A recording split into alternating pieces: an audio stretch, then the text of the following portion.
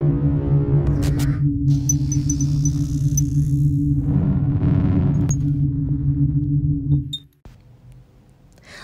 Mary Kathleen in a car wreck drove him to self-destruct.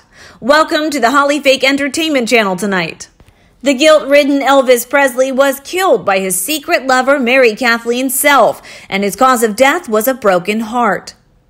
That's the tragic conclusion of a blockbuster Globe investigation on the 44th anniversary of Presley's August 16, 1977 death, which reveals the king of rock and roll was driven to self-destructive drugs after losing the brunette beauty in a doomed love affair.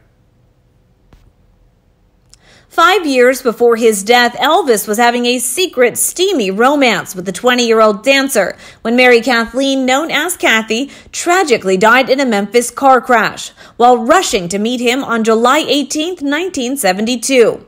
Elvis loved Kathy like no other, says a Graceland insider. After she died, he was never the same. He believed they were meant to be together. The young beauty met the music icon by chance and changed his life forever. Kathy would gather with the other Gaga gals outside Elvis's Memphis mansion just to catch a glimpse of the blue suede shoes rocker. His pal George Klein spotted her photo in an ad for a local saloon, the Whirlaway Club, and immediately thought she was Elvis's type. Kathy resembled Elvis's recently separated wife Priscilla, according to her brother Steve. Kathy had moved out of her parents' home and worked as a dancer and a singer at the club, reveals the Graceland insider. Elvis's best friend George showed up one night and told her how pretty she was and hooked her up with Presley. For a while, Kathy and Elvis were inseparable. They dated secretly for 4 months. Other women would come and go, but he always went back to Kathy. He thought she was special. Kathy hid her romance with her married star from her mom, Peggy Self Cannon, and became part of his Memphis Mafia until June 30th, 1972, when she and Elvis were photographed riding around at the corner of South Parkway and Elvis Presley Boulevard. The picture ran in the Memphis newspaper. A neighbor showed the photo to Kathy's mother, who recalled reprimanding her daughter for dating a married man. Sources say Kathy was racing to meet Elvis in the after-midnight dark when she lost control of her car and plowed into 3 concrete pillars at the entrance of Interstate Highway 240 and Interstate 55.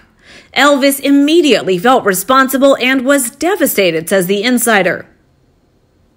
A week later, on July 26, the shattered rocker officially filed for separation from Priscilla. Elvis would see other women, but he was a broken man who plunged headlong into depression and drug addiction, says the insider. Medical examiner Jerry Francisco officially ruled Elvis died of heart disease, and prescription drugs found in his blood were not a contributing factor, after he was found dead on the floor of a Graceland bathroom with his pants down. But at the time, and in the decades since, Francisco's findings have been labeled a whitewash and a cover-up. A later toxicology report revealed that Elvis's blood contained very high levels of opiates, Dilaudid, Percodan, Demerol, and codeine, as well as Quaaludes. Family members believe the depressed singer, eaten by guilt over Kathy's death, tried to ease his pain by swallowing huge amounts of prescription drugs in the years after the tragedy. In recently discovered notes to his friend and road manager, the late Joe Esposito, Elvis admitted, "I'm sick and tired of my life. I need a long rest." Elvis's evangelist stepbrother, Rick Stanley, believes that the leg end had lost the will to live. Elvis loved Kathy deeply, says the insider. When she died, he was crushed. He was never the same. He would visit her grave regularly at Memorial Park Cemetery and cry like a baby. Elvis always blamed himself for her death, and it ate at him until the day he died too. How do you see the news in this video? Let us know what you think and we can discuss. If you find the video good, please don't regret it. Give us one like and share it with your friends.